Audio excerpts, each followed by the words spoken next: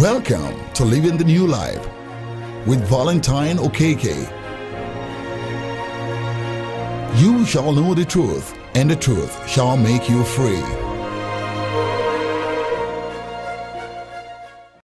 We've been talking about how to handle pressures of life. And we said that pressure is the emotional and mental reaction to the ever-changing activities of life. And that stress is the physiological response of the body to pressure, while distress is the harmful results of negative stress that the body is not able to absorb or adapt to. And we said that when stress is protracted, it can cause sickness and even premature death. And that is why it is important that we learn how to handle it. And we said that nobody is immune to pressure. It's a natural course of life. So long as you're breathing, you must face it. But what makes the difference is what you do with it, how you handle it. And we said that your mental attitude, not your circumstances, determines the degree of your pressure. It's very important. Your mental attitude and not the circumstances determines the degree of your pressure. So a positive mental attitude is the key to learning to cope with pressure. If you want to deal with pressure, you must work with a positive mental attitude. That is the key to coping with pressures of life. And we said that every stage of life has its own peculiar pressure. We were looking at the childhood pressure, the teenage pressure with its associated rebellions. We said that even the newlywed, they face pressure in the areas of their finances, sex, even the roles that they play at home. And their parents also face pressure. Singles face pressure. Retired people, they have their own pressure. What about dating? That also has its own pressure, but I think I'll deal with that tomorrow so that we can talk on how you can choose the right partner. So I will be speaking to the women tomorrow, so that nobody will come around and mess you around or waste your time. So tomorrow we'll talk about that. But tonight, I want us to look at how to maintain a good mental attitude, since that is the key to managing pressure. So how do we maintain a good mental attitude? There are 4 things that we need to do. The first one, you must know who you are. The first one is that you must know who you are. That brings us to the identity crisis. Today, a lot of people are having that crisis all over the world, especially the blacks. They are having identity crisis because they know that they are blacks. They know that they are not from where they are, but they cannot identify where they came from. So that is creating tremendous pressure in the lives of most of the blacks abroad. That identity crisis is there. But there are 4 questions that if we're able to provide answers to those 4 questions, it will help us to address this identity crisis. And the first one is, who are you? The second is, where did you come from? The third, why are you here on earth? The fourth is, where are you going from here? If we're able to answer those 4 questions, then We are close to solving the identity crisis that a lot of people are experiencing in life that is producing so much pressure in their lives. Then for us to be able to maintain a good mental attitude, the second thing that we need to address is that we must accept yourself as God made you. It is very important that you accept yourself the way God made you. Why? We are told in the Psalms, Psalm 139, verse 14, that you are fearfully and wonderfully made. When you realize that, it helps you to accept whatever you see in the mirror as God's masterpiece. Amen? When I was much younger, I didn't quite like my height because my dad was a 7-footer. But somehow, he married my mom, a pinchomic lady, not quite tall. My dad has a pointed nose. That of my mom is not that too pointed. Whatever you see here is that of my mom. Amen? So at times when I look at the mirror, I'll say, oh, how I wish I'm just a little bit taller than what I am now. Something close to my dad. At times I'll look at my nose and I wish how I wish it's a little bit more pointed like that of my dad. Until I started having my kids. My 2 boys, you need to see them. They are tall, like their grandfather. They have pointed nose, like their grandfather. So that compensated what I was longing for. But now I've come to terms with certain things. I don't need to be tall to be able to enjoy life. I don't need to be fat. When you enter the aeroplane, you need to see what tall people are suffering. Because the distance between chairs, they are so close. You see them, they will keep turning and turning and turning. But me, once I enter, I stretch out my leg because it's short. And I generally relax and sleep. Hallelujah. So we need to appreciate whatever you see as a masterpiece from God. Amen? Then number 3, we need to develop a thanksgiving attitude. It is very important.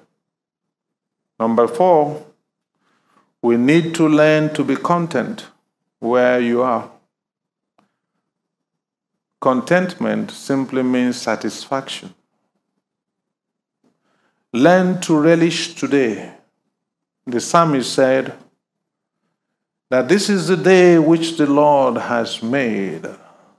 Let us rejoice and be glad in it. Learn to enjoy the day through thanksgiving, through praise, and through contentment. When you apply these 3 things, thanksgiving, praise, and you're satisfied, you find out that just like Christ said, he said that the issues of the day, that they are sufficient. Don't worry about tomorrow. Because tomorrow might never be yours. Accept the issues of today. And remain grateful all the time. When you do, I can bet you, just like he said, your heavenly Father, he said, I know your needs and I'm going to meet them. He said, look at the birds of the air, do they sow? But yet I feed them every day. He said, how much more you, You're created in my image and likeness. And you're the reason why I created the things that I created. That means that whatever you will ever need, God had already put them in place. But the challenge that we are having is lack of knowledge. And God said, my people perish for lack of knowledge. He said, and because thou hast forsaken knowledge, therefore will I forsake you. So it's not God's original intention to watch his children suffer. The pressures that we are going through life, some of them are good pressures, some of them are negative. But in the course of our study, we are going to learn how to deal with these negative pressures before they take us out. So are we ready tonight so that we can at least deal with one issue? Then we can all go. Know who you are. That is the first thing that we need to deal with in order to maintain a good mental attitude. We need to know the person we are. This deals with the identity crisis. So the 4 questions that we must address tonight is, who are you? Where did you come from? Why am I here on earth? And when I leave this planet Earth, where am I going? If we can find answers to these 4 questions, then it resolves the issue of who you are,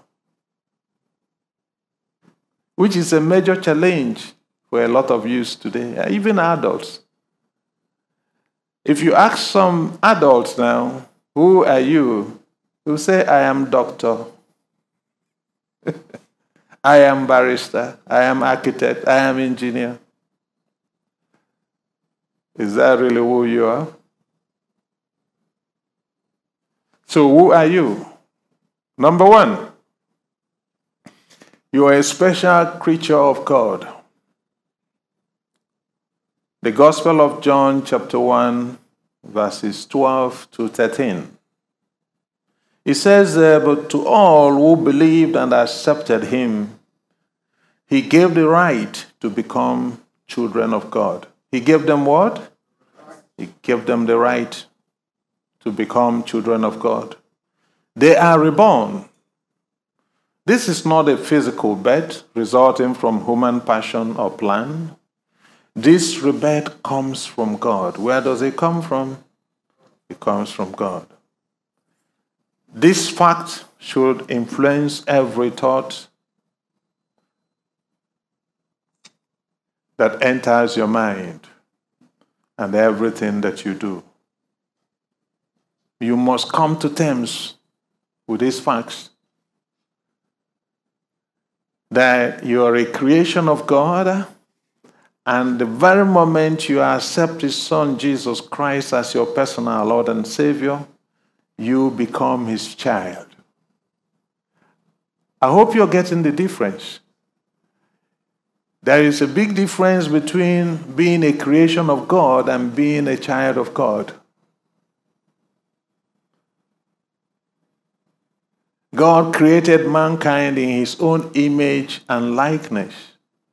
But after the fall, the necessity for you to become a child of God coming into the picture.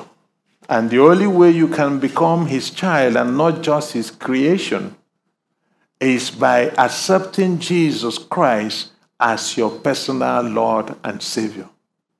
Once you do that, a spiritual transaction takes place, which is being called born again.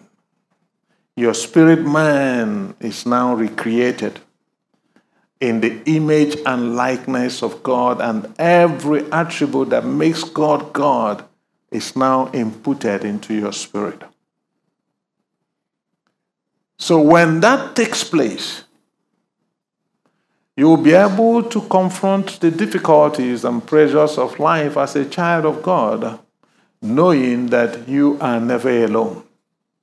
Because he said, I will never leave you, nor do what?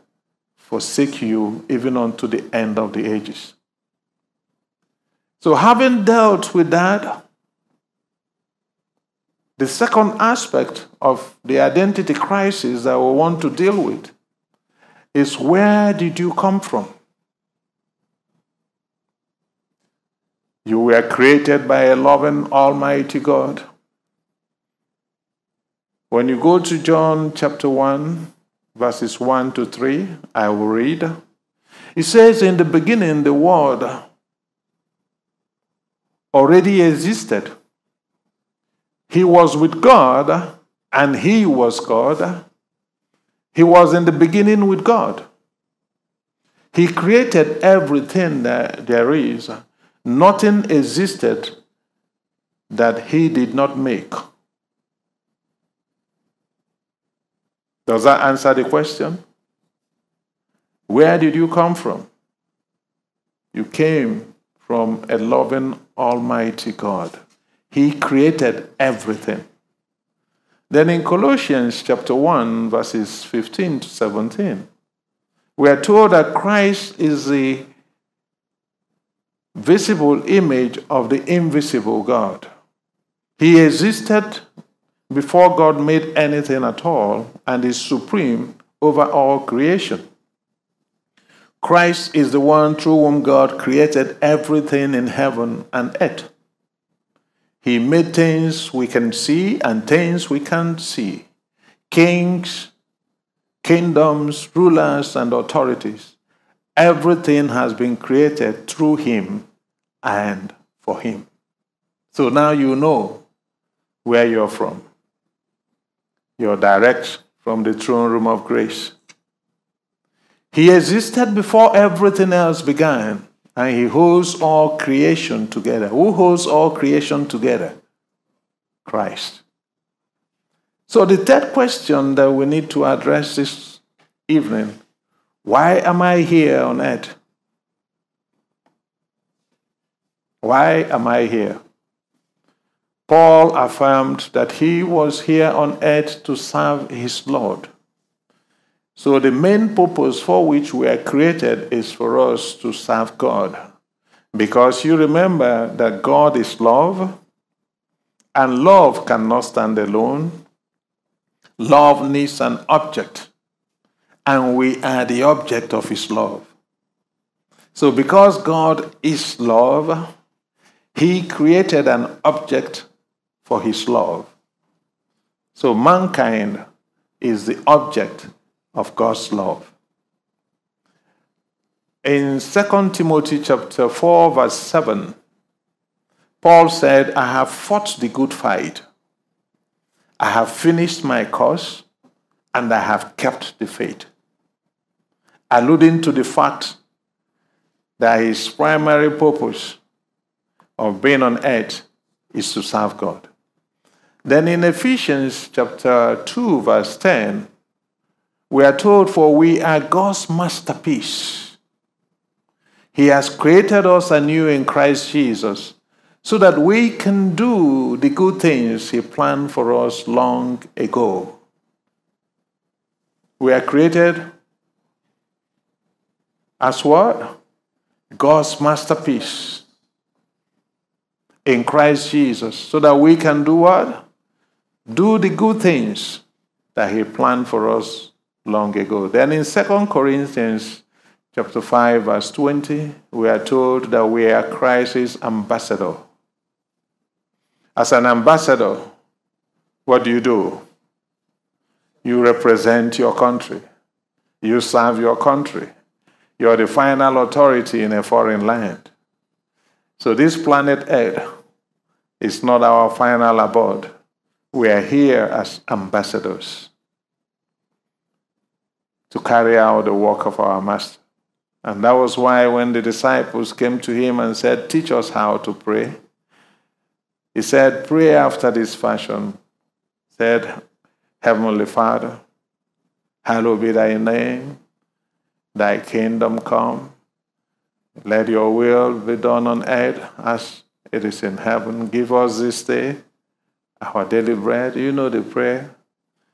Some people have fashioned it to be a constant prayer, but it was a transitional prayer, acknowledging the supremacy of God and also letting us know that planet Earth had been given to mankind, and it's up to us to decide what we want to do. It's up to us to establish the will of God to be done here on earth. Then number 4, where am I going from here? That's one big question. Does life terminate here on earth? We are told that life is a gift from God. Why is it a gift? Because the life that God had given to you is an opportunity for you to decide where you're going to spend eternity. So when death comes, as it were, it's like your bet into eternity. Not like that's what it is.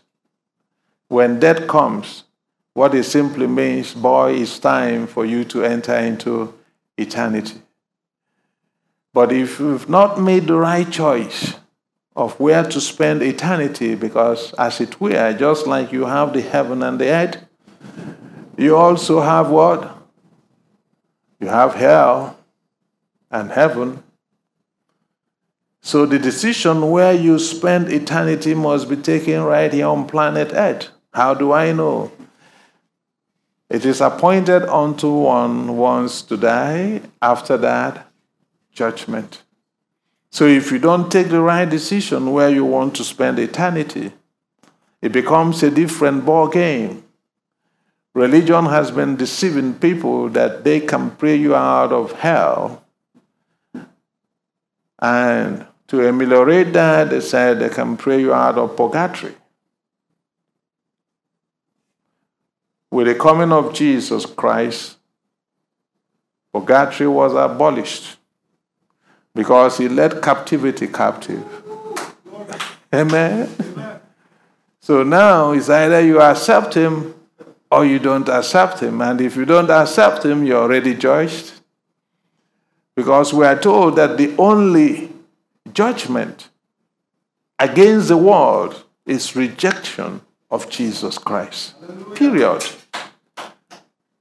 So there is no two ways about it. So the life that God had given to us is a precious gift for us to be able to decide. So if you've not made that decision tonight, it's an opportunity for you to decide where you want to spend eternity. Because when you leave this planet Earth, you're going somewhere. There is no grammar about that. We need to get that settled.